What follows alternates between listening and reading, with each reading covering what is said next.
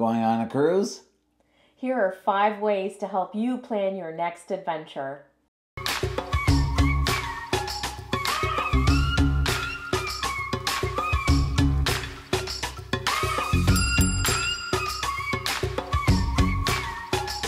And we're the Cruising Canadians.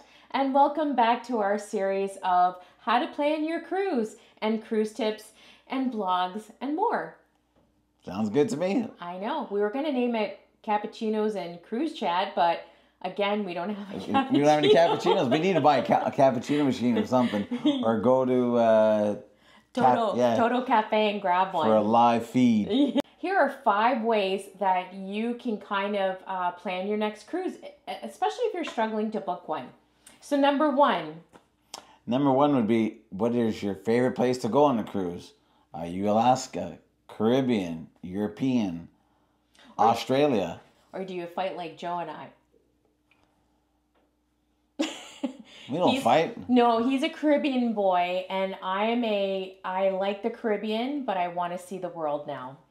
And I'm happy in the Caribbean. Anywhere it's sunny and hot, Joe likes. I don't like to be cold. I don't want to freeze. No. But so it's important to know like exactly where you want to go and what destinations you are looking at, because as you know, cruise prices have gone up, and so trying to find an affordable cruise is, I think, a big deal now. You always have to look for those sales, and they always come, but a lot of times just be careful. They'll say it's a sale, but they just change the name, and 3 days later it's the same sale, just a different name. Just a different name. Yeah. So looking at your cruise itinerary is going to be a huge factor of how many nights do you want to go? Do you want to go somewhere warm, or do you want to go somewhere cold or exotic? So those are things that you're definitely going to want to take a look at. I think for us as being Canadians, we want to go somewhere warm in the winter. Exactly. And 3 or 5 days, most of the time doesn't cut it for us. No. Once you start going for 5 days, then you want 7. 7 you want 8. 8 you want 10. 10 you want 12. 12 you want 14. And on and on. And on. Exactly. Well, that's the truth. You can never have enough cruising. No, that's for sure. Because we've been on a 15-night cruise, and now I'm looking at the world cruise. She wants to go from 15 to 60. To 100 or 247 days. Why don't you just go on the Serenade of the Sea, 242 days. That's what I'm saying. That's on my bucket list. When we retire. Yeah. Okay. And sell the house. Okay. So anyway, next comes into the budget. How much do you want to spend for your cruise? Again, you can find some budget-friendly cruises depending on the cruise line that you're looking at, the time of year that you want to go on, and whether or not you want an inside cabin, a balcony, a porthole, or do you want to go luxurious and do a suite? Balcony. It's the most suite. We've never stayed in a suite, but anyway, she would love to stay. I would love to stay in a suite at least once. Staying in a suite, you could go on 3 other cruises. Yeah, I know. One of the things that we look at when we are planning a cruise is, where is the port located? Obviously, in the Caribbean destinations, you have Tampa, you have Fort Lauderdale, you have Miami, you have Port Canaveral. So for us, as well as Puerto Rico. Well, mainly though, like I'm talking about the USA. Oh, okay. Yeah, like for us being Canadian, we typically travel to either Fort Lauderdale, Miami, Port Canaveral, which we recently did on our Disney cruise. Some even like Galveston, Texas. Galveston is another one that's coming out. Or New Orleans. Yes, New Orleans. And there's a lot of different ports in the United States, obviously. But one of the things that we look at is we want a direct flight from Detroit to where we're going. So port accessibility for us is a huge thing.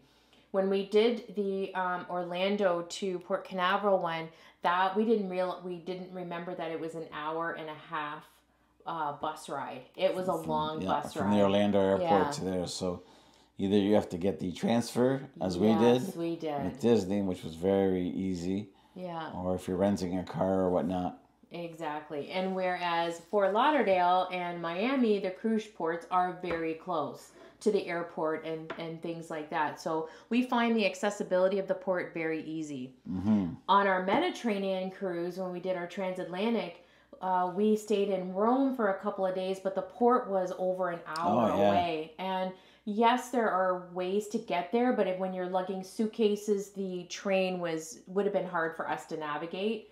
Well, that's more because first time there. Yeah. A lot of people do take the train. They find it very easy. Very cheap too. Yeah.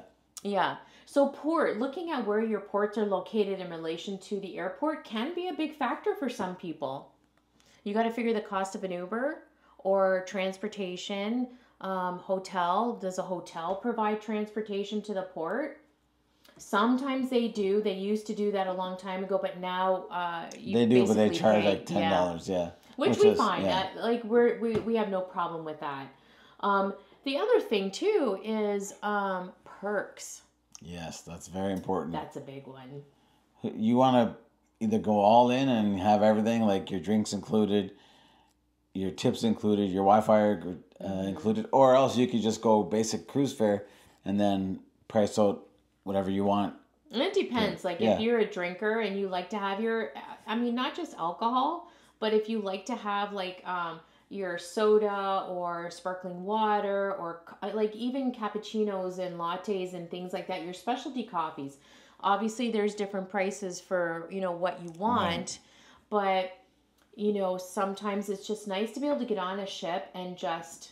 Yeah, not really worry about it. Yeah, that's kind of what we like. Yeah, you don't really have to look at the account daily to see, because sometimes you will get overcharged, double charged, and whatnot. You always have to go through your whole bill because they're so busy that they might easily make a mistake, and I understand, so... And then it's the pain of going to guest services to get it fixed. Joe is well known at guest services. That's why I like going with the all-in. I like to go and say hi to my friends at guest services. Not complaining, but Joe usually has a question. Everybody has a question. I'm just one that goes and asks. Yeah. So... and we usually work with a travel agent as well too, and who, she really tries to find us the best deal, or we go on the Expedia sales. And this is not sponsored by Expedia by any way, but we work with our travel agent who works with Expedia, and we find we wait for the Princess sale. Yeah, if we're on Princess or Celebrity. Yeah. Celebrity, we have just found lately that their prices are so expensive. Their specialty dining has gotten very expensive. And their drink package in the Classic used to have everything in there. Like I could have a glass of wine that I liked, or a cocktail, or, a beer or something like that. Yeah, it's very basic. It's like Bud Light. There's nothing. There's nothing more than Bud Light, Coors Light. If you want something a little more, or even drinks, like... Before you were able to get Tito's or a different kind of vodka, now it's just Absolute or Smirnoff. Yeah, it's like low shelf. Yeah, exactly. No, that's what I mean. Or well, yeah, and for some people that is important. They like a certain kind of vodka, or like a certain type of drink, or a wine. Really, a wine. We had a lot of selection of wine when we went a couple years. 2 years ago, we had a lot, and now they've changed it. And it's not that, I don't think we're complaining like that, but it's just... Oh, no, it just depends on what you like. Yeah, it depends on what you like. And I just don't find, upgrading to the premium drink package worth it for us. No, because I prefer a can of Coke or a beer that I can easily drink. Yeah, and if we want a cocktail that's more money, we can just pay the difference too. So... but there's a lot of things that go into planning. Like, are you going during, and the time of the year, especially like if it is like a holiday season. For us in Canada, we call it March break. And so that's when everybody in our town is gone. They're gone away. Pretty much. And the airlines, and it's not just here in Canada, in the U.S., spring break. February is spring break. Right, February, March. Yeah. The prices are through the roof. Doesn't matter if you book it 2 years in advance. They know when it is, and if you really want to go during that time or during Christmas time, or anything to do around a holiday. You're gonna Thanksgiving. But if you go in between or after the holidays, usually the first week after, the prices are pretty reasonable. And we found that traveling like that first 2 weeks of December, we got the holiday feel of the ship.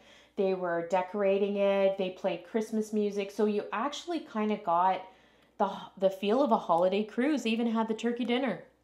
Yeah, you get it all. So, and then, then you come back home and it's Christmas time. And you eat again. You eat more. It's another holiday after the holiday. Either that or right after January, like the holiday, like New Year's. Yeah, right after New Year's. The 2nd, the 3rd, around that time. You may be able to find some deals, and I'm not sure if we should tell everybody those. Right, yeah. No, we're just kidding. No, but again, you've got to look at who you're traveling with, too. Are you traveling with parents? Are you traveling with kids? A big group? Is there a sale going on? What itinerary? I think the itinerary is crucial. It's a huge factor for us because there's certain islands we don't want to go. Not that we don't want to go see them anymore, but we just found that our favorite islands were like Barbados, like the Southern Caribbean, like San Juan, St. We don't mind the Eastern one too, St. Martin. Yeah, we like but I've been to St. Kitts so many times that St. Thomas so many times. Yeah, that it's. But that's still, I mean, again, you're away, so I guess. Yeah, I guess I shouldn't complain. I shouldn't complain. I really shouldn't. Sure beats -10. That's true. Anywhere where there's sun and Caribbean beats like -10 and snow any day. Any day. So those are our tips. I know we kind of, we just wanted to kind of jump on here and just say, hey, this is kind of what we look at when we're planning an itinerary. And maybe you find these helpful, maybe you don't. And if you like what you see. Like and subscribe. And if you have other suggestions for us, post it in our comments. We'd love to read them. Yeah. And we have some upcoming cruises planned. We are doing a 4-day Royal Caribbean. So we've never been on Royal Caribbean yet. So this will be our first cruise. And we're doing a Panama cruise right after that on Celebrity. And that should be interesting. Yeah, it'll be interesting because we've never been to Panama. So we've ticked off a couple more islands. And then in September of next year, the Canadian... we're doing the Eastern Canadian and U.S. So the cruising Canadians are going to go on a Canadian cruise. Woohoo! He's never been on the East side. And as Canadians, maybe you guys can relate as fellow Canadians out there, we tend not to travel a lot in our own country because it's so vast and it's expensive to travel. Yeah. So we find it easier just to go down south and see the U.S. Exactly. Yeah. So, but anyway, yeah. Well, thank you. We hope you enjoyed our video. And please, again, like and subscribe. Yeah. And we'll see you on the next one. Ciao, ciao. For now.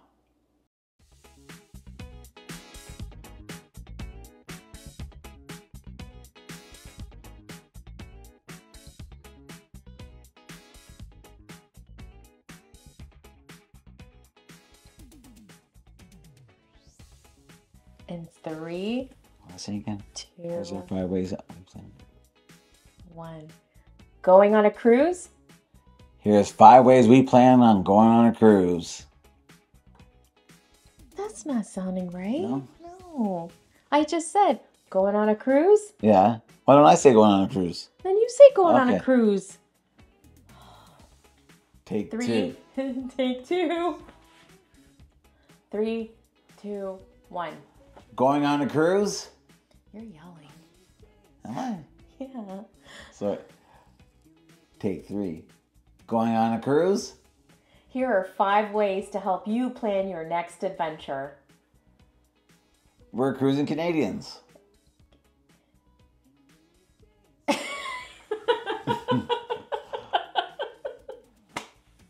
What? Okay, let's do that again.